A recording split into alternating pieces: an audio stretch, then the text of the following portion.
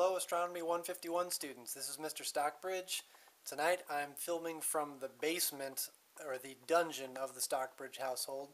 This is where I keep my telescope set up, so I'm going to give you just a quick tour of one final type of telescope which is mentioned a little bit in the book and is very popular among amateur astronomers, but we haven't really talked about a lot yet.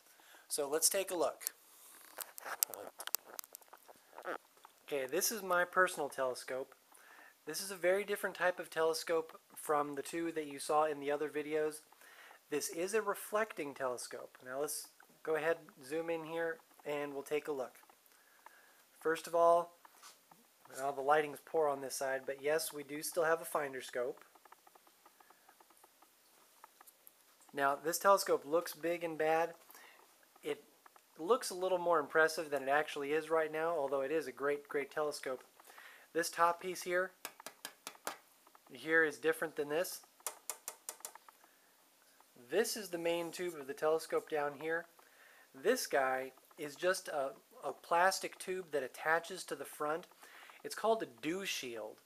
Basically, its job is to keep the dew, the moisture, off of the glass of the telescope itself.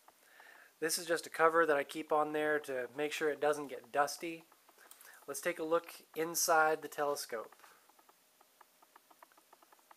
So right here there's a first piece of glass going around that you see. Its job is literally just to keep dust off of the main mirror.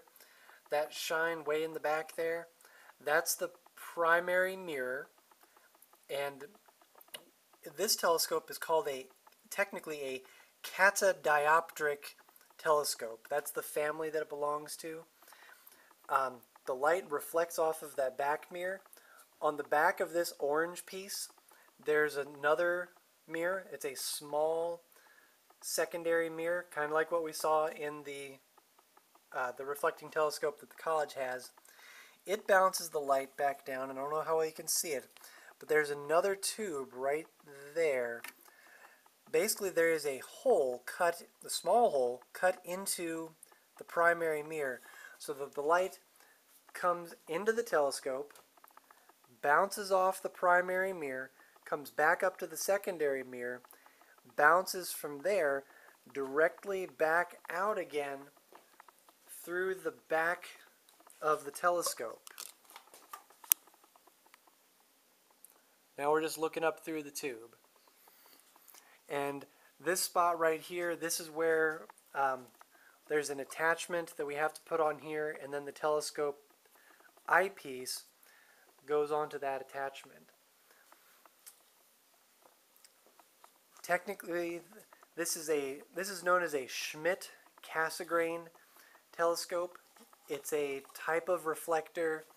The technical name for the type of reflector is also a catadioptric.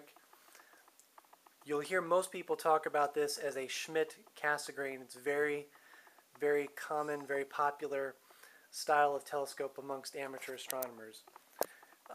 You'll also notice that it's mounted differently than the other telescopes that we saw. This is called a fork mount telescope. There's still two axes. The telescope can spin this way,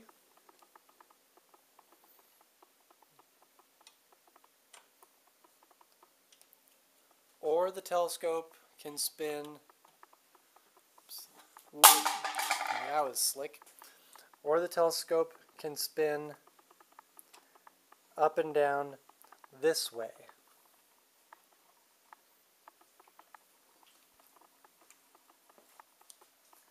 So this is also a very common type of telescope amongst amateur astronomers. This one is motorized. The motor is in here, and here's a little part of the motor as well. It's a great telescope. It has an 8-inch aperture. I've owned this telescope for an embarrassingly long time. I've owned this telescope for about 15 years, I believe. At least 15 years. And I've never been able to I've never tried looking at things that it couldn't show me. I've never maxed out its real abilities. So it's a great telescope. Just thought you'd want to see one more popular type of telescope that is not discussed in depth in the PowerPoint or the textbook. This is Mr. Stockbridge signing off from the dungeon. Maybe some other time I'll give you a video of what's going on in this project over here where I'm trying to make my own telescope. But we'll save that for another time. I hope this was all helpful. We'll see you in class.